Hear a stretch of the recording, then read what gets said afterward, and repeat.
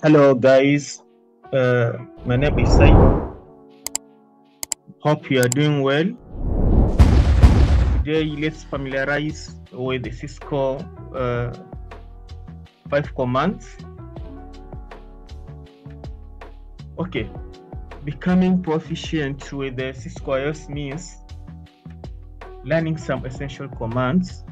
This quick reference describes 5 commands we'll need to rely on when handling various configuration and troubleshooting. And the first command is config terminal, enable interface and router. For example, let's open our command line interface here.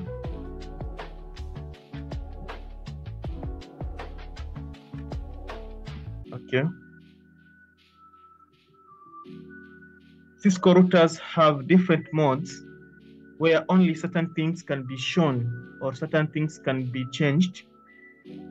Being able to move between these modes is critical to successful configuration on the router. For example, when logging in,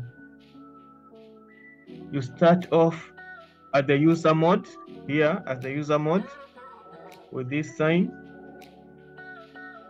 From there, you enable to go to privilege mode. The first command will enable and we move to privilege mode where it looks like this. And in privilege mode, we can show anything but not change, but not make any change. Like you can show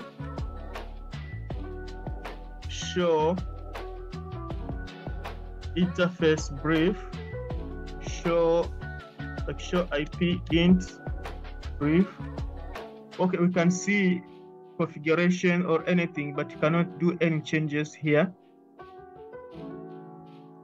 And another step or another configuration, we type config terminal, go to global configuration mode, like config terminal or configuration terminal, where the prompt look like this, as you can see.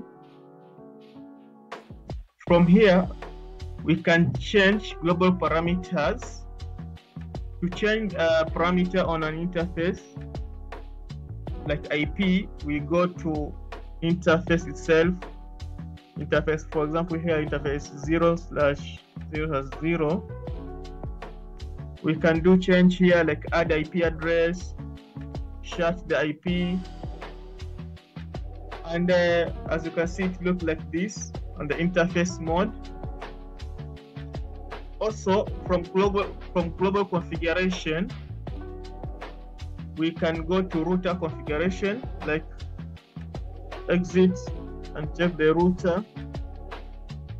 From the router, we can select the protocol like OSPF 1. As you can see here, we are on router protocol interface. And to exit, to leave the global configuration, you can just type exit, and we are done. You can just exit. So that's the first command you have to master. And another command is the question mark or the help key.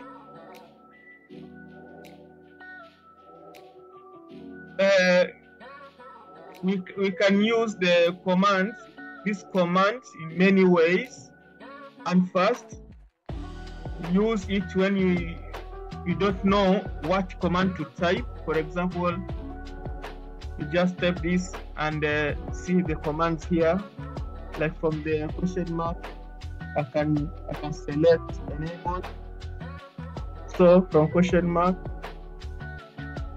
I can select enable and go to privilege mode. I can do the question mark again and select something what I want to do. I can ping, resume. So as you can see here, I can configure terminal, configure, and you can do select, as you can see, a question mark. configure what? Terminal. So with question mark, this question mark command can save me a lot of time if maybe I've forgotten some commands. You can also use it when we don't know what a command's next parameter should be. For example, we might type show IP. For example, exit show IP and do the question mark and select maybe the protocol or the interface, anything. I can type show IP interface. I can do a question mark and select something else. So the question mark command can be used to save us during the configuration.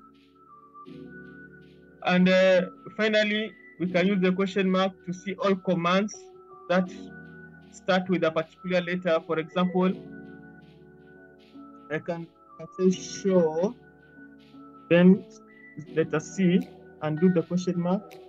As you can see here, C. Another command which appears here is CDP. Okay. So you can use question mark in several ways, as I can show you here. First, you can just do the question mark on its own.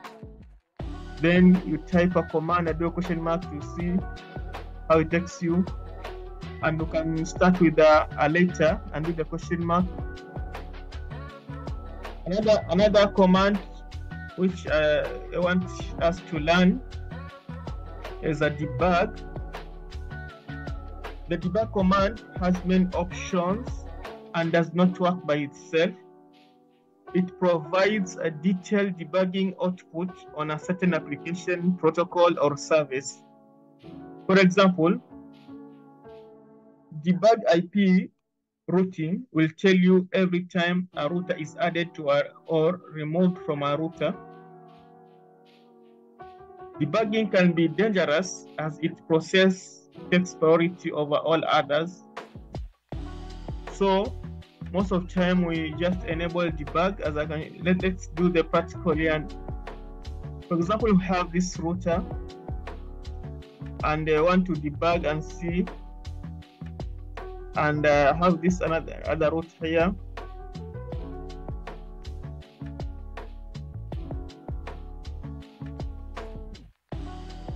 Let's add IP addresses to these interfaces, like here. Config terminal on the interface IP G0/0/1 IP address 192.168.1.1 255.255.255.0. Pause no shut. And let's add IP here on this router. No. Enable config terminal interface G0/0/1 IP address 192.168.1.2 255.255.255.0. No shut. Okay. On this router, exit. Let me enable the debug IP routing,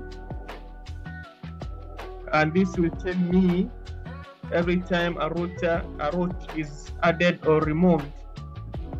Okay. Let me shut this interface.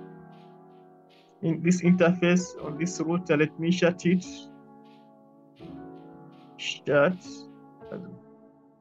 Let's check out debug. As you can see here, we have a lot of pop-up notifications here that delete network route has been deleted,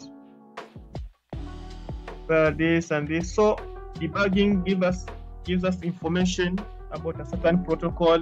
Like here for the routing, when we shut this, we see that a lot of notifications coming here because we have just enabled debug, but sometimes it normally takes a lot of our memory, so we do disable it. We can disable all debug by type and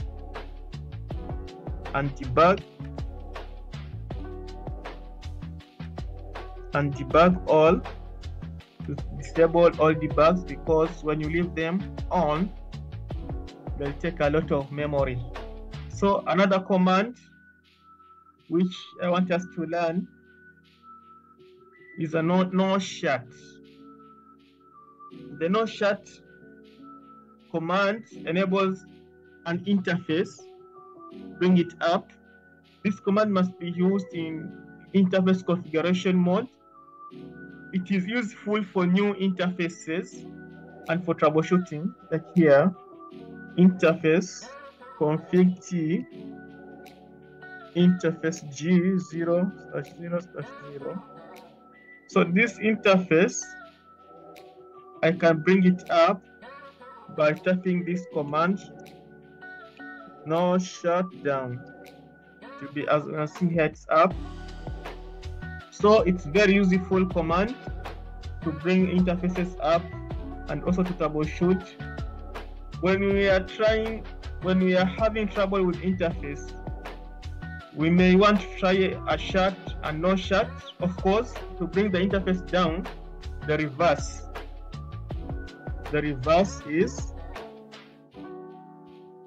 of no shut is shut, it's down. So we can do troubleshooting with shut, no shut on the interfaces.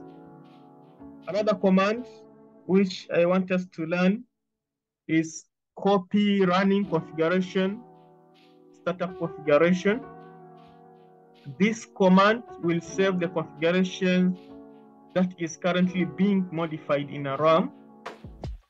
For example, here, exit, show running config, show running, yes, configurations. These are configurations so far. And when we do the copy running, this command will save the configuration that is currently being modified on in a RAM, like this one. All these commands are in a RAM, also known as the running configurations.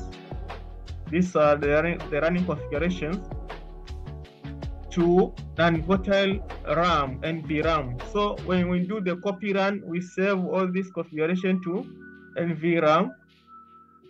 If the power is lost, the NVRAM will preserve this configuration. Or in other words, if we edit the router configuration, we don't choose this command and reboot the router, those changes will be lost. This command can be abbreviated with copy run start. So here, when we restart this device, all this configuration will be lost, but we have to save this configuration in NVRAM. To do that, we save the copy running these configurations now to start up configurations or the NVRAM device. When you click OK, you can see here the files has been saved. So in case we restart this now, we'll also our configuration will not be deleted because we have saved them in NVRAM. So these are just 5 commands I wanted us to learn today. We'll do other 5 commands for show commands to check other options. And if you like this video, don't forget to like and subscribe, guys. Thank you.